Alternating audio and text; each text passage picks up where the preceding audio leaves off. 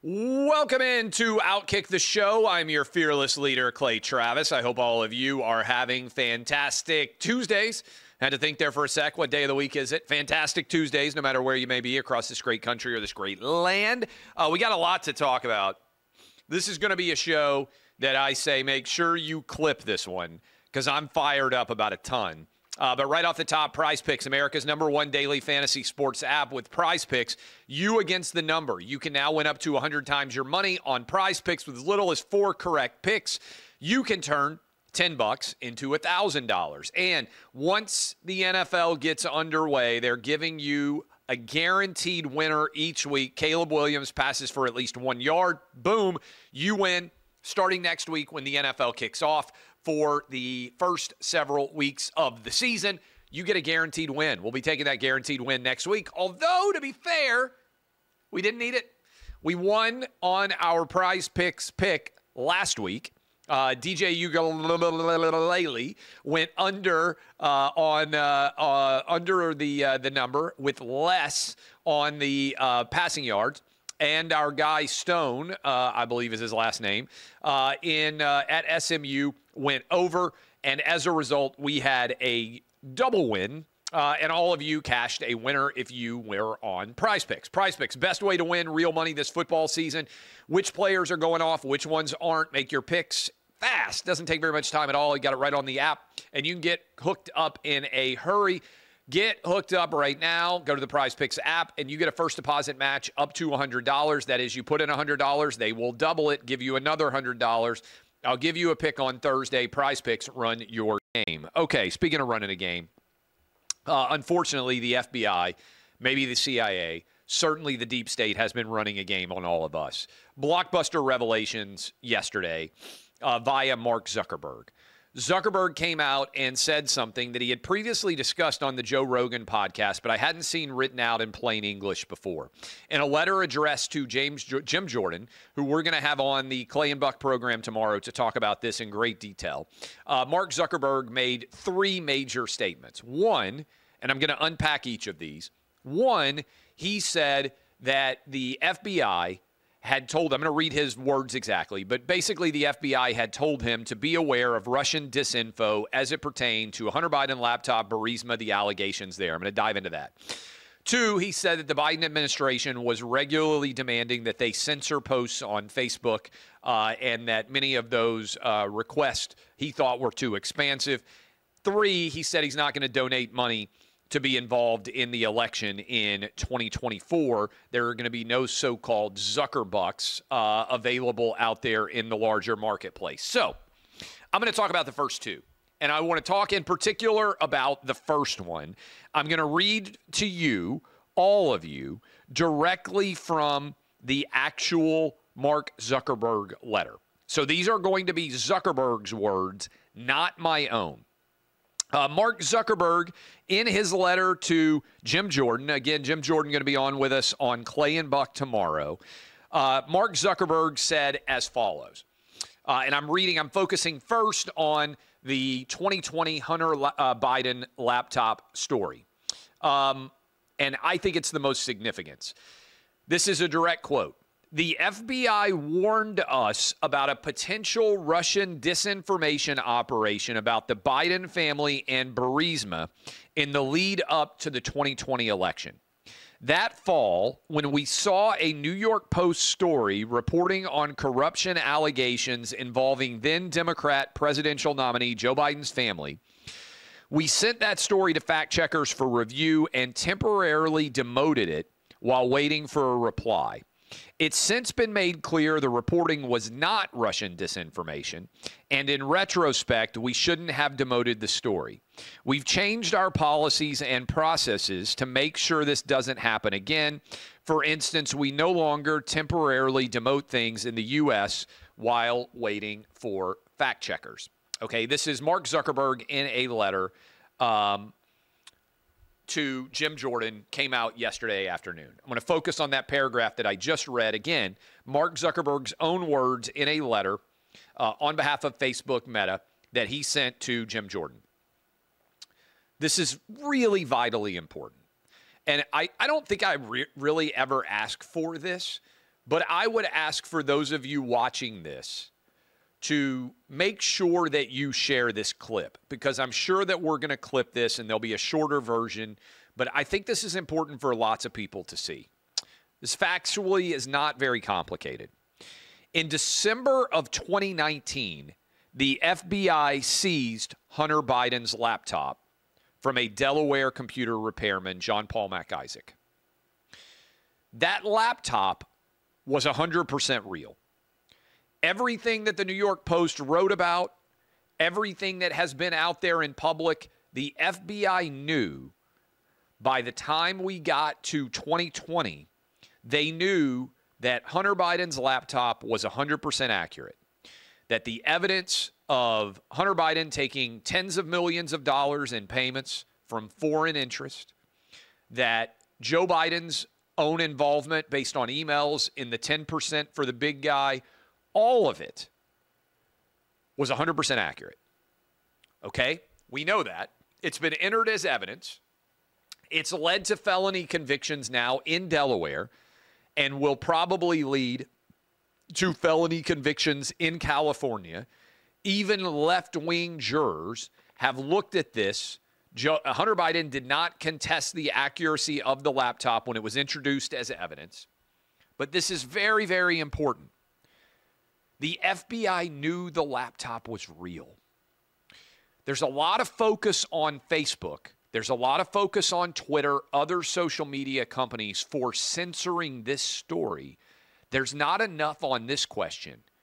Who intentionally lied to protect Joe Biden by telling Facebook in the summer of 2020, when they knew this laptop was real, that a story like this would be coming and that it was Russian disinformation? Who ordered the code red in our government?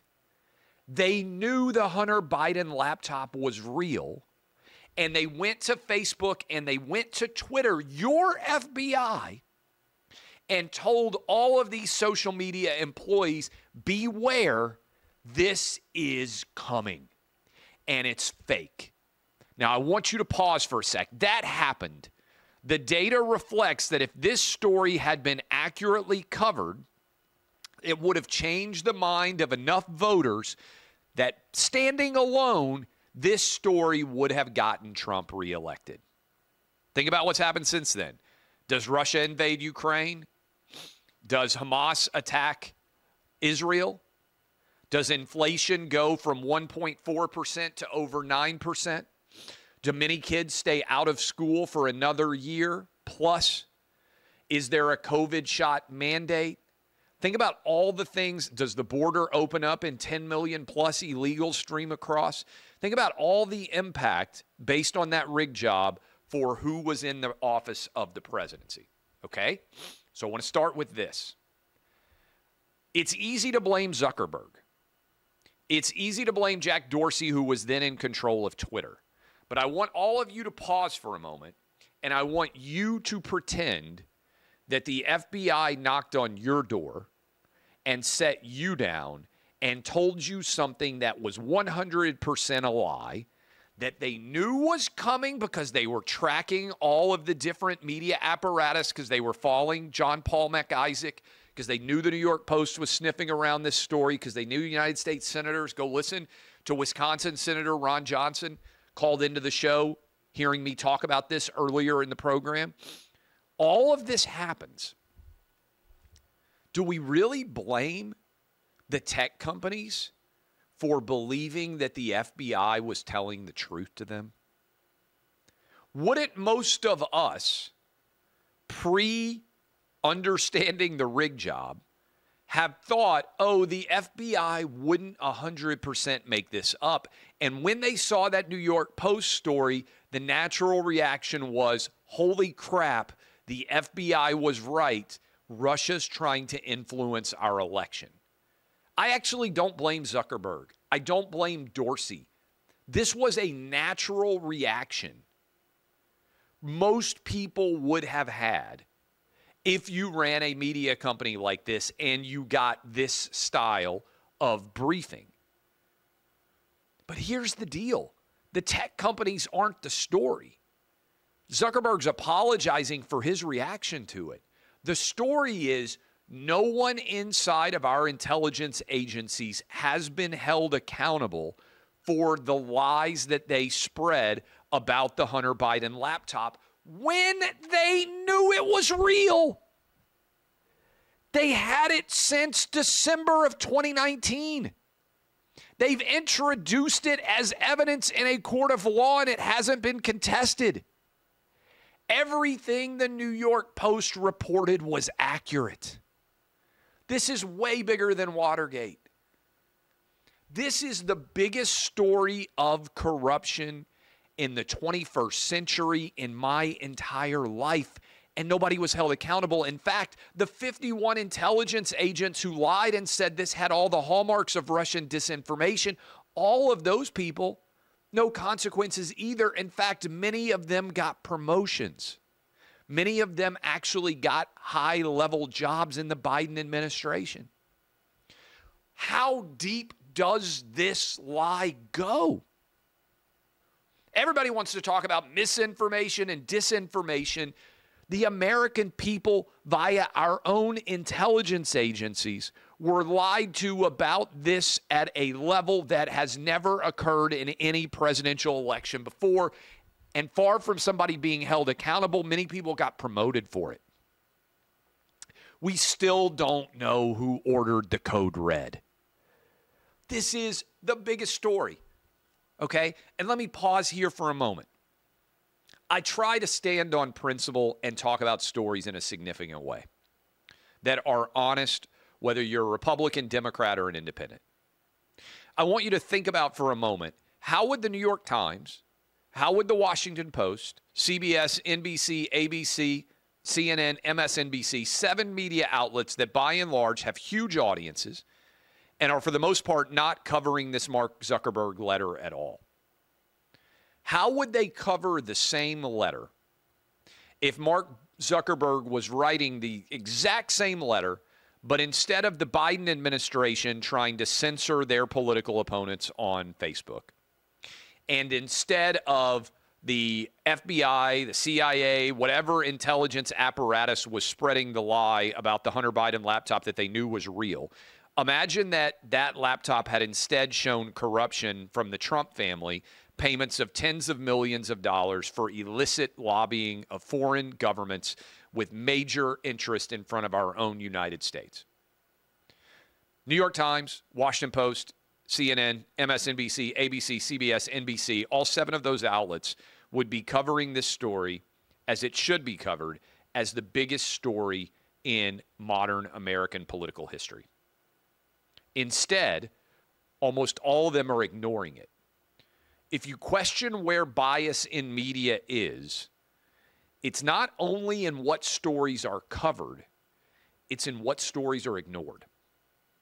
And I would submit to you, we can't have an honest election when the media is this dishonest. And to me, and I understand some of you, people are going to share this and be like, oh, Clay Travis has gone crazy. He's like the guy standing in front of the, the meme screen where he's like, and then this connects to this. And then, no, hold on. If our government will lie to us about a laptop that was in their possession that they knew was real because they wanted to protect the Biden family, how can you trust them in the 2024 election? How can you trust them with anything? This goes deep.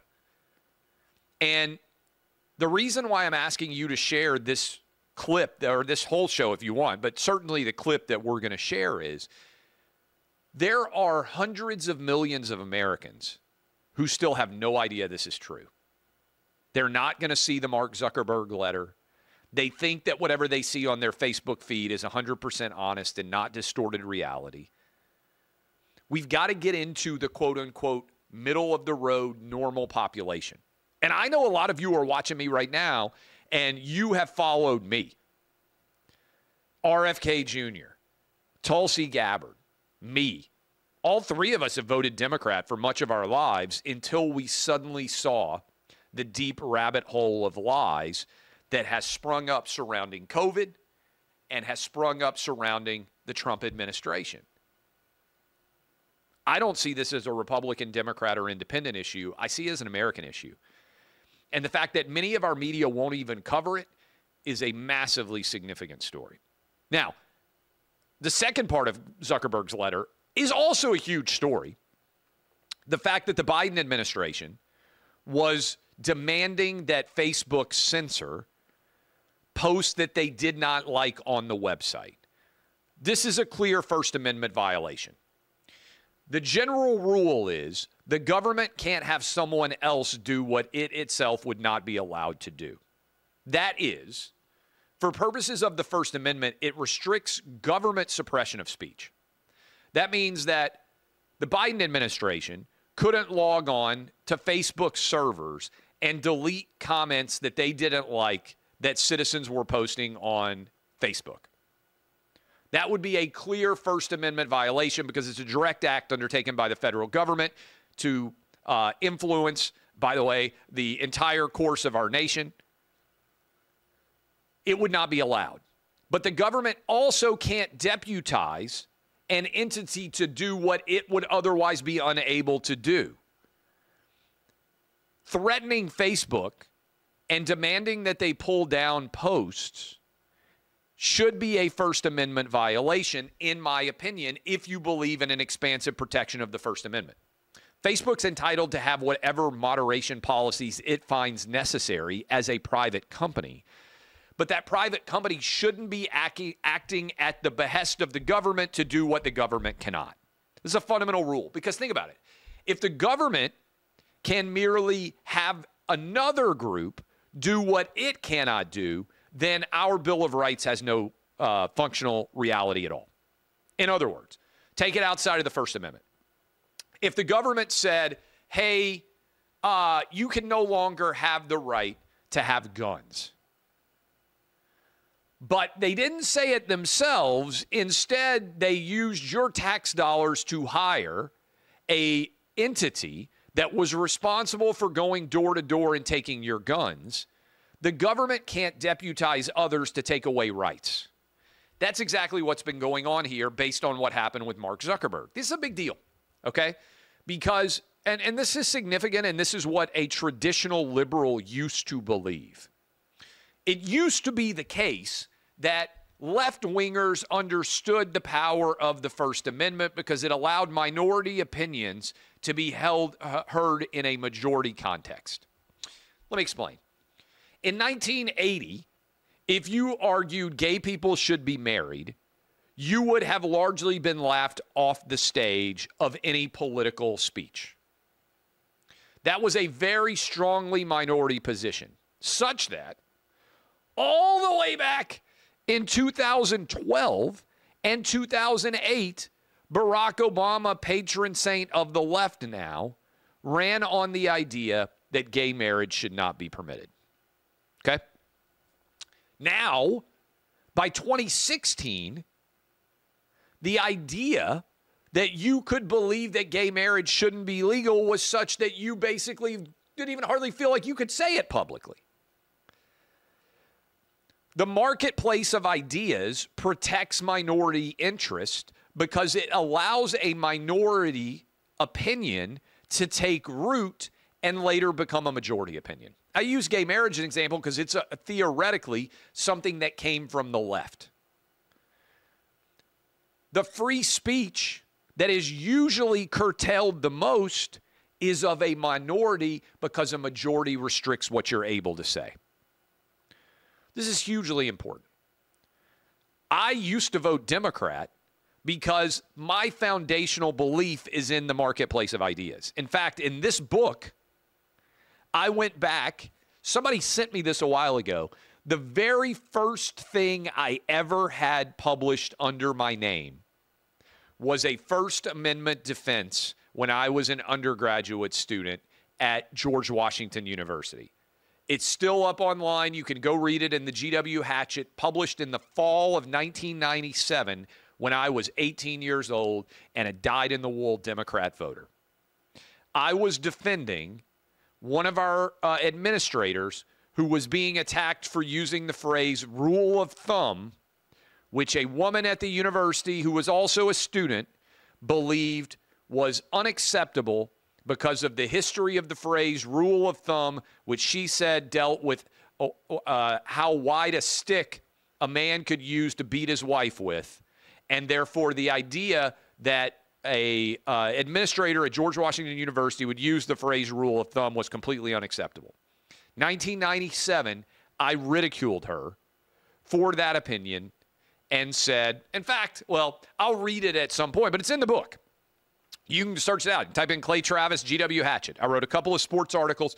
But the very first thing under my name that has ever been published, 1997, letter to the editor, making fun of the idea that we should be restricting speech because a phrase like rule of thumb was unacceptable. In 1997, that was considered to be a left-wing opinion. 2024, suddenly defending the First Amendment is a right-wing political perspective. One reason that I'm uncomfortable with labels is because I don't know what in 20 years the world's going to look like. Maybe the world keeps spinning and Democrats end up rejecting cancel culture and Republicans want to embrace it, and we've switched sides on which party protects the First Amendment more. What I've done is stay consistently principled on the things that I care about. Number one thing I care about is First Amendment. Because if you don't have full, flourished marketplace of ideas, First Amendment rights, then we do not have an actual marketplace of ideas, and whatever solutions and resolutions we reach as a country are broken. So the Zuckerberg letter is a huge freaking deal. It should be on the front page of every newspaper. It should be the lead story on every broadcast. The fact that it is not is evidence of how broken our media discourse is. As is, by the way, the fact that so many media outlets right now are in favor of censorship. I've been making this argument for a long time. No one who wants to ban an idea or a book from consumption by adults is ever on the right side of history. Now, we can talk about particular age range. People say, oh, well, you don't think that some book about trans ideology should be in a second grader's library. Yeah, that's true. There is age-appropriate restriction. But no one who is 18 or older should have in any way their right to share an opinion curtailed, even if I disagree with it completely.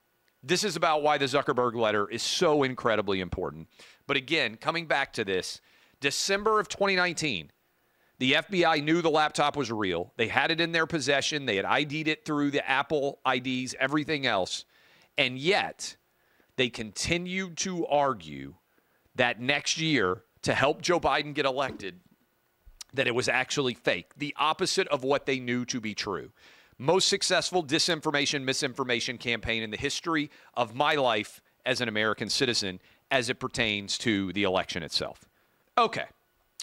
And we'll have Jim Jordan on to talk about it tomorrow. I talked about it a great deal. If you're really intrigued by this, go listen to Clay and Buck. Listen to what Ron Johnson, senator from Wisconsin, said about all this. Again, it's the biggest political story in our lives, and a lot of people are not covering it. I think this is crazy. One of the best assets you can have, I think, is to see across disciplines. That is, I love sports. I'm going to talk with you about the most overrated teams in a college football era. It'll get clipped. Everybody will love it. It's not really that significant. It's fun, but it's not that significant. But there are sometimes sports-related stories that cross into politics or vice versa that are significant. And I thought about this morning that issue. For those of you who don't know my history, I started doing spoken word out of written word. I started as a writer. The very first weekly radio bit that I've ever had is with my buddy Lance Taylor down in Birmingham. He was on a station called Jocks, where Paul Feinbaum was on. They were the midday show leading into Paul Feinbaum. And I started going on with Lance back in 2006. Never been paid. Now he does a show with Jim Dunaway and Ryan Brown. They have a great show. And I've been on with LT for nearly 20 years now, weekly. gone on as a guest. A lot of you in Birmingham area listening to me right now, it's probably the first time you ever heard my voice. Now, by the way, we've got the #1 radio show in Birmingham. It's Clay and Buck Show. Not even a sports show, at least not when it's football season. We do really well down there. Appreciate all of you. Reason why I bring that up, I would go on and talk about my written articles, and that's how I found out I wasn't bad in radio. And then eventually I started doing local sports talk radio, middays, and then prime time, in the drive time in the evenings. And then I started doing a national sports talk radio show. That's how I ended up looking at you right now, founding OutKick, all those things. Okay. Reason why I bring all that up is I think that it's important to think cross-discipline. A lot of people focus really exclusively on one particular issue. This morning I was on with LT and Dunaway and Brown, and LT asked me about the Deion controversy, which has to do with the fact that Deion doesn't want to interact with a reporter that basically he believes has been too critical of his program. And it's turned into a huge controversy that Deion would not be willing to talk to this reporter. And when they asked me about it, I couldn't help but make the immediate connection and think, boy, this is really funny, isn't it? The sports media is angrier at Deion Sanders for not talking to a particular member of the sports media than the national political media is at Kamala Harris for not doing a single press conference or interview since she became the nominee for President of the United States. And it got me thinking even more. We have higher standards of media interaction requirement for football coaches, both college and pro, than we do for Kamala Harris, who's running for President of the United States. So I want you to just think about this for a minute with me. Every college football coach and NFL coach in America has at least 2 press conferences every week. At least 2. Some have more. A lot of times the coach will leave practice and talk and take questions from everybody who's covering the team in addition to the normal press conferences. But after every game, there is a press conference. Head coach sits there, takes questions from anybody. In the middle of a game week, virtually every coach has a press conference. What does it say that head coaches in college and the NFL are required to answer questions and interact with the media and explain themselves more than Kamala Harris, who is the Democrat contender to be president of the United States? What's more important, that Deion Sanders be grilled by some random dude covering his team in Denver, or that the would-be president of the United States actually have to answer questions? And what does it say about our current media environment that Deion Sanders is being criticized more heavily by sports media for not taking questions from every single media member than Kamala Harris is for not taking a single question in a press conference or doing an interview with any media outlet for over a month? How is it that we expect more media access from our football coaches than we do our presidential candidate? That's pretty wild. And I wouldn't have thought about it, I don't think, if I didn't have the background that I do in sports and in politics now. We hold Deion Sanders to a higher standard of media access and behavior in Colorado than we do Kamala Harris, and she's running for president of the United States. I'd love to hear somebody refute that. I think it is a fascinating dichotomy in the way the media behaves. A couple of other stories that are out there. The Kelsey brothers, Travis and Jason, have got a podcast deal for $100 million from Amazon. This is one I was wrong on. I'll admit it.